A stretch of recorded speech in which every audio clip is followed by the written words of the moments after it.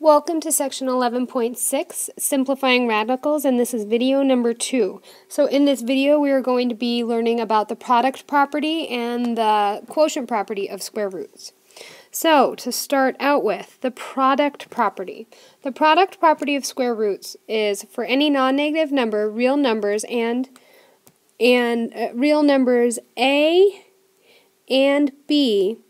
The square root of A and B is equal to the square root of A times the square root of B. So that is mumbo jumbo to us. However, we can look at it like this. If we had the square root of 4, that's our A, times 25, our B, we can do the math, 4 times 25, and that is equal to 100.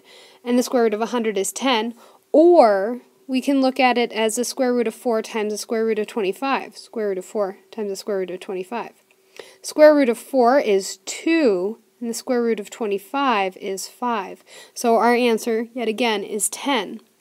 While this top situation seems like it is the most straightforward, we need to be fluent with both types of equation setups because, unfortunately, you see a lot more often that you need to do the bottom equation than the top equation. So let's try this out a little bit. Let's put this into action. We have the number 18 and we have the square root of 18. Well, we can't take the square root of 18. The square root of 18 is like 4.2 or something like that. And we don't want a fraction, remember? Or we don't want a decimal. We want to have the most accurate answer. So that means you're going to have a number times a square root or something like that. So if we looked at the number 18, we need to think about what numbers multiply to get 18, and ideally what square numbers multiply to get 18. So if we think our first few square numbers in the cardinal number system, we have 1, 4, 9, 16, 25, and so on. If we looked at 18, 9 can go into 18 2 times. So we can essentially break down 18 into the square root of 9 times 2, or the square root of 9 times the square root of 2. We can take the square root of 9, and that gets us 3. And we still have the square root of 2 because there's nothing we can do about that. And so our final answer for the square root of 18, that is the more simplified version, is 3 square root 2. Let's look at this next one. We have the square root of x to the 4th, y to the 3rd. X to the 4th is not quite as simple as like the number 18. However, we can find some squared variables within x to the 4th. If we think about x to the 4th, we could potentially rewrite it as x squared times x squared. And if we were thinking along those same lines, we can do the same thing with y to the 3rd. We can say it's y squared times y. So if we were going to rewrite this and essentially rewrite it like we did the square root of 18 with saying x squared, or the square root of x squared, square root of x squared, square root, or y squared, and all that jazz, then we can kind of break this all up. So let's start out with, we have the square root of x squared times the square root of x squared times the square root of y squared times the square root of y. Now all of this can equal various answers. Square root of x squared is equal to x. Square root of x squared is equal to x. Square root of y squared is equal to y, and we can't take the square root of y. There's no other y that can pair up with it and take it out of the square root. Essentially, I used the example before in class today of everybody is at a dance. We have an odd number of people at a dance. Maybe we have 60 girls and 61 boys, and for every girl there's a boy up until the very last pair. So essentially, we have some good dancing pairs here, but then we still have our little wallflower. There's still going to be somebody hanging out on the wall, and they're going to be totally bummed that they don't get to dance. So our answer here, we have x times y times the square root of y. So all of that can equal x times x. That is equal to x squared, y times the square root of y. Final answer, all said and done. Pretty sweet. That's the product property. Let's now learn the quotient property. So product had to deal with multiplication, quotient has to deal with division. There's two different ways we can look at this. The quotient property of square roots. For any real numbers a and b, where a is greater than 0, because we can't have a negative number. We also don't want a to be 0, because if a is 0, then everything's 0.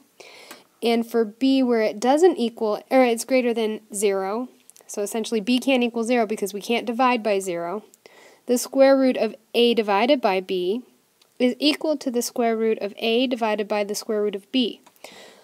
So again, mumbo jumbo, we have the square root of 36 divided by 4, which we can turn into 36 divided by 4 is 9, so the square root of 9, and we can take that square root and we get 3.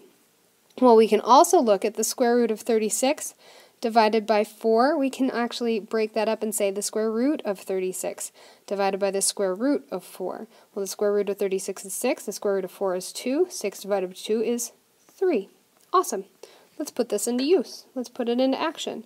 We have square root of 5 divided by 9. First things first, we can't take the square root of 5 divided by 9. However, we can look at this and say, well, I could take the square root of 5 and the square root of 9.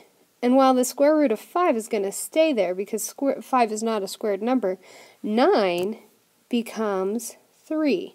So we have the square root of 5 over 3. Can handle that. That's kind of cool. Let's look at this next one. Square root of a to the 5th divided by 81a. Let's first do our quotient property and say the square root of a to the 5th over the square root of 81a.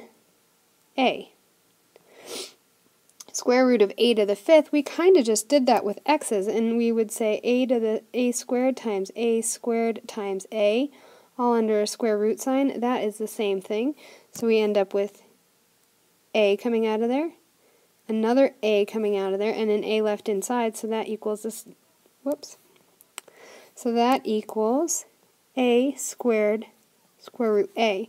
So on the top, we have a squared square root a.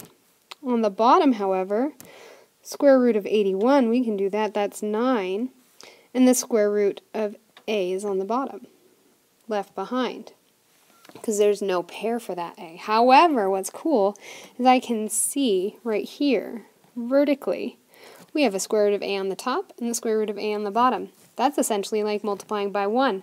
Might as well get rid of it. We can simplify it and take that away, so we end up with simply a squared divided by 9 for our final answer. Kind of neat. So we've learned two properties, and now putting them into action is the hard part. We're going to end up having situations that are not always cut and dry, and to use the quotient and the product property fluently within one problem can be really, really helpful. So we have the square root of 80 divided by 25. I like 25 being on the bottom. If I took the square root of 25, I get 5. So let's use the quotient property to start this out. We have the square root of 80 divided by the square root of 25. So we have still on the top square root of 80. We already said the square root of 25 is 5. So now we just have to deal with the top part. 80. If I think of all the factors of 80 that are perfect squares, I can think of the number 4 and then the number 20. 4 times 20 gets me 80. As well, I can think of 20 being 5 times 4. So all of these factors, especially these ones that are perfect squares, we can put inside of our square root symbol. So the square root of 80 we can rewrite as 4 times 5 over the over 5. So 4 times 4, square root of that is 2 times 2. So 2 times 2, if we take that out, we get 2 times 2 is 4. Whoops. 2 times 2 is 4, and then we still have the square root of 5, and that is all over our original square root of 25, which was 5. So there's one problem. Let's try one more, and then hopefully you can start in on your homework. We have the square root of 4x to the 5th divided by 9. Looking at this, again, we're in that situation where we have a fraction. Let's And a fraction is just a gigantic division sign. So we have 4x to the 5th over the square root of 9. So the square root of 4x to the 5th over the square root of 9. Let's do a little bit math here. And I'm actually going to break this top part up a little bit more because it helps me see everything. If you notice, I'm doing the exact same thing that I did with that square root of a to the 5th. And I turned that x squared, x squared, x squared, that x to the 5th into x squared, x squared, x. Kind of cool. Square root of 4, we can do that. Square root of 4 gets us a 2. Square root of 9 gets us a 3. So at the top we have a 2, on the bottom we have a 3, and then we need to pay attention to this x squared, x situation. Doing that, I have 2 over 3, and now let's deal with these x's. We have x squared, which becomes x, another x squared, which becomes x. So we have 2 x's, that means we have an x squared on the outside of that square root, and we're leaving behind one x. That just gets to stand on the wall and not dance with everybody else. So I hope these problems helped you understand what was happening for the second half of this chapter, 11.6. Do the homework, see how it goes, and if you have any questions, as always, please ask. Thank you so much. Bye.